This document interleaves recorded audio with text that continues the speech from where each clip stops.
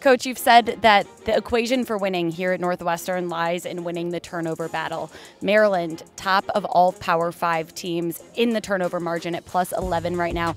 How much of an extra emphasis have you put on both ball security and takeaways this week? You know, it's an understanding of your opponent, and Maryland's done a great job in that area. It's a huge point of emphasis in terms of everything that we do, whether it be the offseason, spring ball, fall camp, you know, even into game prep week, and it's something that we just need to continue to be mindful of. Coming out of Indiana, offense did a great job valuing the football, but we got to find some opportunities to take the ball away, and you know, I know that's something that we'll continue to emphasize.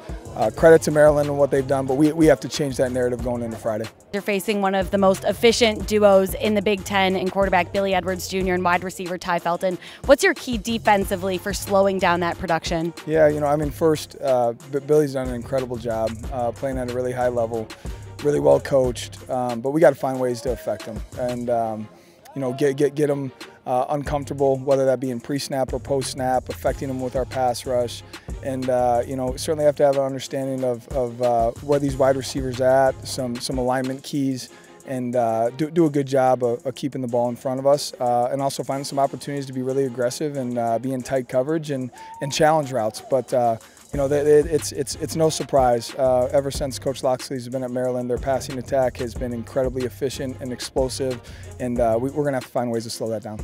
One of the key players returning for the Cats this week is captain defensive lineman Carmine Bastone. After going through an injury during fall camp, he's making his debut. What impact do you expect him to make on Friday? You know, first off, I'm just so excited for Carmine. You know, the development that we've seen out of that young man since he arrived on campus, specifically in the last 2 years, has been absolutely incredible.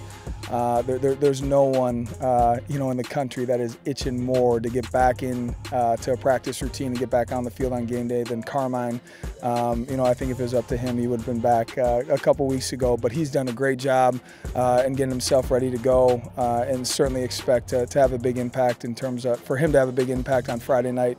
You know, not only with his production on the field, but just his leadership, and having him back fully padded and ready to go is something that he's really excited about, and this team's really excited about.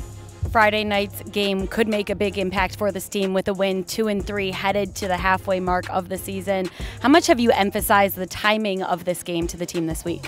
Yeah, we got to find a way to go 1-0 this week, and you know, I think the messaging to the team, especially on a short week, you know, after a tough Indiana loss, a game that we felt like you know, we had an opportunity with momentum to really take a lead and find a way to get a win at home. It can be really easy to let that linger, and we couldn't let that happen. I mean, we had to flip the script and transition into Maryland. Our guys have done a great job of that up to this point, but we got to find a way to go 1-0 this week, and you know, when we're able to do that, that gives us an opportunity to hit the halfway point of the season at 3-3, and really excited to see this team continue to develop, continue to grow, continue to improve, and position ourselves for all the goals that we have for this team this season.